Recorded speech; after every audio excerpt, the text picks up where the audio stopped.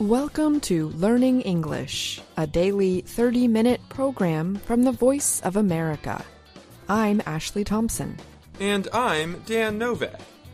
This program is designed for English learners, so we speak a little slower, and we use words and phrases especially written for people learning English.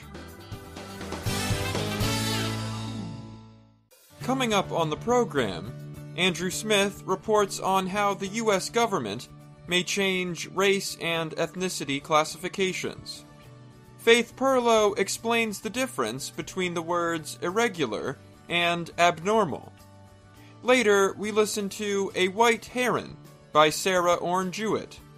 But first, the United States is considering updating racial and ethnic categories recognized in the country for the first time since 1997.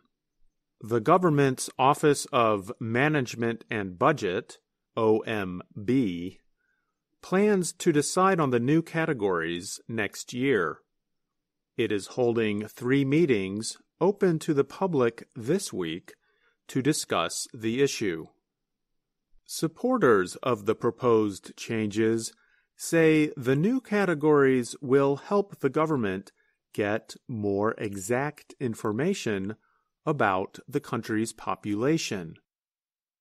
The changes would create a new category for people of Middle Eastern and North African ancestry, also known by the acronym MENA. They are now classified as white, but say they have been undercounted. Another change would combine questions about race and ethnicity into one. With the changes, the government would try to get more detailed answers by asking about country of origin. Besides helping to give a picture of the U.S. population, the categories are used to enforce civil rights, voting rights, and employment discrimination laws. The U.S. Census Bureau studies the population. It carries out a count every 10 years and collects other information about the country's people. The study includes questions about race and ethnicity and must follow OMB definitions of such. Currently, it includes 5 categories of race. They include white, Black or African American, American Indian or Alaska Native, Asian, and Native Hawaiian or other Pacific Islander.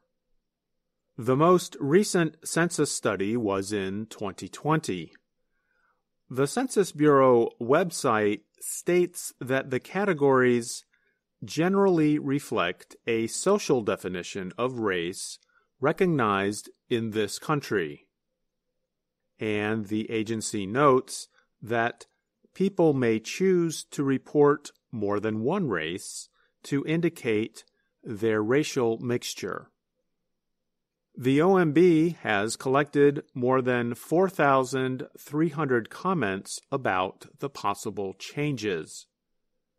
Shalini Parekh wrote that she wants a way for South Asian people to identify themselves differently than East Asians from places like China or Japan.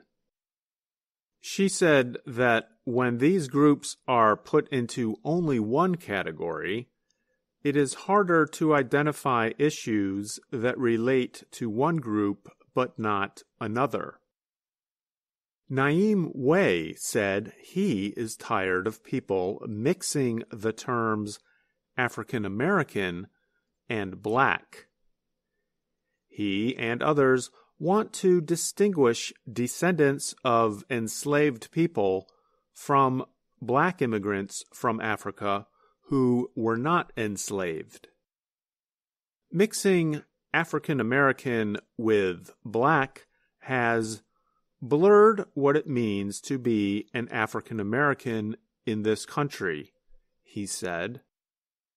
Wei works for a pharmaceutical company in Athens, Georgia, and spoke about the issue in a telephone interview. However, some people disagree with expanding categories and classifications. They say that could weaken the idea of a single American identity and increase separation between groups.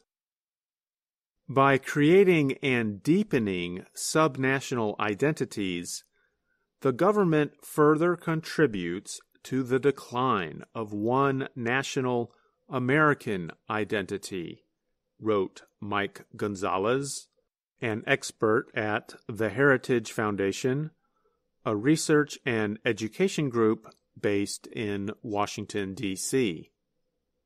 He commented on the OMB webpage seeking public opinions on the proposed changes.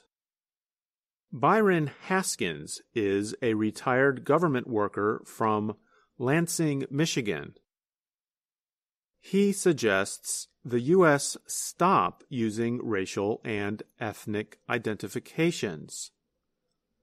Haskins says the practice supports the continuation of deeply rooted, unjust social systems and ideas. Instead, he said people should be able to identify themselves as they wish. You need to search for the truth and not just stay with the old categories because someone decided that is what we decided, Haskins said. But Huda Meroueh thinks that having more categories could be helpful. She described herself as a 73-year-old Arab American woman. When I go to the doctor's office, I do not feel they have the information necessary to understand my medical history or my culture, she said. For all these reasons, I want to be counted as who I am, not as white. I'm Andrew Smith. Hello. This week on Ask a Teacher, we will answer a question about two common synonyms, or words that have similar meanings: abnormal and irregular. Hi, VOA Learning English. I am Ria from China. I wish to know the difference between the words abnormal and irregular. Is there any other word that has a similar meaning of irregular? Thanks, Ria. Thank you, Ria, for this great question. While abnormal and irregular are often used in similar situations, there are some notable differences. Let's consider abnormal first. Abnormal is an adjective meaning not normal, usual, or average. It suggests that something is troublesome or a problem. For example, his blood tests showed an abnormal level of T cells. The veterinarian said a viral infection caused the marmot's abnormal behavior. Normal is often used in describing growth or behavior. These are processes that are not the same all of the time, but experience and knowledge form our understanding of what they are. Abnormal is often used to describe what is outside our experience of what normal is. Let's move on to irregular. As an adjective, irregular has several different meanings. The first describes something that does not happen at regular, predictable times. It can describe an activity that happens for different lengths of time, or that happens once in a while. Amanda's work schedule was very irregular. Sometimes she worked nights, other times she worked during the day. The second meaning describes appearance that is not even, straight, or smooth. It can also describe something that does not form a regular pattern. The coast of the state is quite irregular with its rocky hills.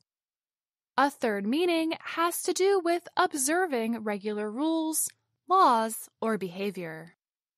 The bank failed because of irregular investment practices.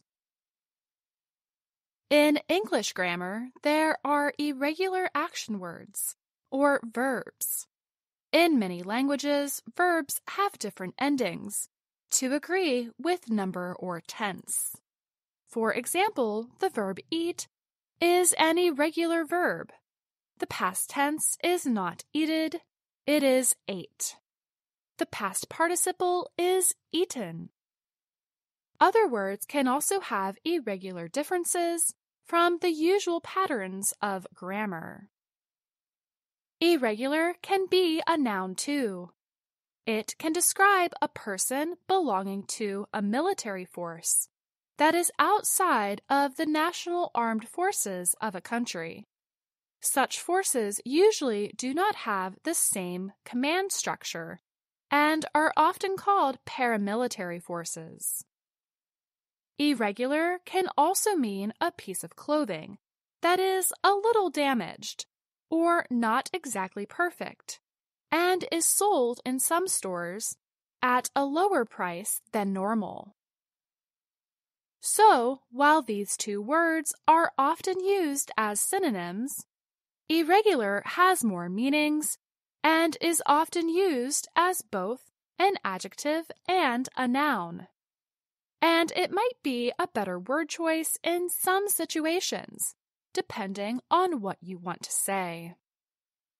Please let us know if these explanations and examples have helped you, Ria. What question do you have about American English? Send us an email at learningenglish@voanews.com. And that's Ask a Teacher. You know, Faith, there's something I always think about when I hear the word abnormal. Oh yeah? What's that, Dan? It's from the movie Young Frankenstein, which is a comedy based off the famous Frankenstein story. If you know the story, Dr. Frankenstein puts a brain inside the body of a dead person and brings him back to life, and then it becomes a monster. So when young Frankenstein puts the brain into the body, he asks his assistant whose brain it is. The brain was supposed to just come from a normal man, but his assistant said it came from a person named Abby Normal. Because he didn't want to admit, he accidentally gave the doctor an abnormal brain and created a monster that is 7 feet tall. It's a silly joke, but I think it's pretty funny. Yes, I've seen that movie. When young Frankenstein starts slowly putting the words Abby and normal together, that was the best. The word abnormal is typically more negative, in that something that is abnormal is often unusual in a very bad way. So in Frankenstein, the abnormal brain caused the person to become a monster. Someone who is acting abnormally may be acting strange or odd in a way that is negative. Another more common word that can be used as a synonym is weird. That word is still very negative, but a little less strong and more appropriate for some situations. Yes, abnormal sounds a little more serious and formal. There's nothing wrong with being weird, though. Thanks for stopping by, Faith. The forest was full of shadows as a little girl hurried through it one summer evening in June. It was already 8 o'clock, and Sylvie wondered if her grandmother would be angry with her for being so late. Every evening, Sylvie left her grandmother's house at 5:30 to bring their cow home. The old animal spent her days out in the open country, eating sweet grass. It was Sylvie's job to bring her home to be milked. When the cow heard Sylvie's voice calling her, she would hide among the bushes. This evening, it had taken Sylvie longer than usual to find her cow. The child hurried the cow through the dark forest, following a narrow path that led to her grandmother's home. The cow stopped at a small stream to drink. As Sylvie waited, she put her bare feet in the cold, fresh water of the stream. She had never before been alone in the forest as late as this. The air was soft and sweet. Sylvie felt as if she were a part of the gray shadows and silver leaves that moved in the evening breeze. She began thinking how it was only a year ago that she came to her grandmother's farm. Before that, she had lived with her mother and father in a dirty, crowded factory town. One day, Sylvie's grandmother had visited them and had chosen Sylvie from all her brothers and sisters to be the one to help her on her farm in Vermont. The cow finished drinking, and as the 9-year-old child hurried through the forest to the home she loved, she thought again about the noisy town where her parents still lived. Suddenly, the air was cut by a sharp whistle not far away. Sylvie knew it wasn't a friendly bird's whistle. It was the determined whistle of a person. She forgot the cow and hid in some bushes. But she was too late. "Hello, little girl," a young man called out cheerfully. "How far is it to the main road?" Sylvie was trembling as she whispered, 2 miles. She came out of the bushes and looked up into the face of a tall young man carrying a gun. The stranger began walking with Sylvie as she followed her cow through the forest. "I've been hunting for birds," he explained, "but I've lost my way. Do you think I can spend the night at your house?" Sylvie didn't answer. She was glad they were almost home. She could see her grandmother standing near the door of the farmhouse.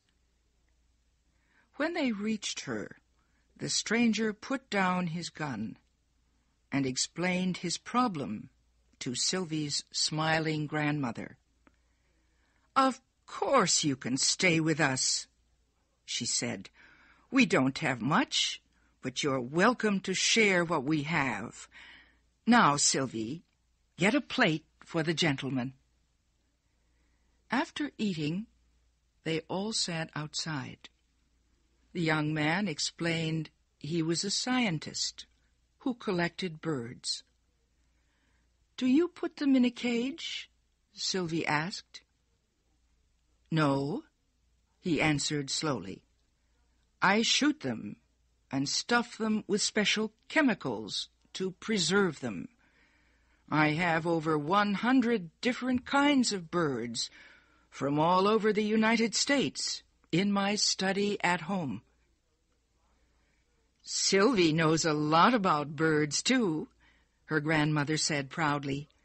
"She knows the forest so well, the wild animals come and eat bread right out of her hands." "So, Sylvie knows all about birds. Maybe she can help me then," the young man said. "I saw a white heron not far from here 2 days ago. I've been looking for it ever since. It's a very rare bird, the little white heron. Have you seen it too?" he asked Sylvie. But Sylvie was silent. "You would know it if you saw it," he added. "It's a tall, strange bird with soft white feathers and long, thin legs. It probably has its nest at the top of a tall tree." Sylvie's heart began to beat fast. She knew that strange white bird. She had seen it on the other side of the forest. The young man was staring at Sylvie.